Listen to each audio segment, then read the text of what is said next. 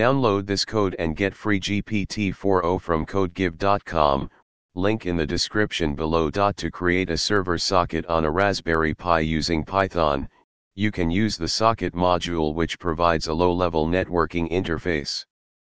In this tutorial, we will create a server socket that can handle connections from 10 clients simultaneously.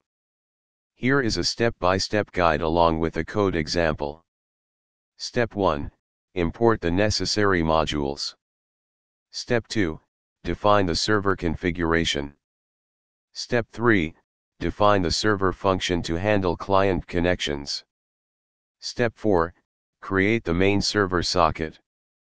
Step 5. Run the server script on your Raspberry Pi. Save the above code in a Python script file, example server.py, and run it on your Raspberry Pi using the following command.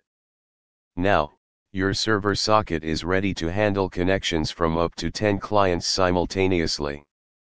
Each client connection will be handled in a separate thread, allowing the server to serve multiple clients concurrently.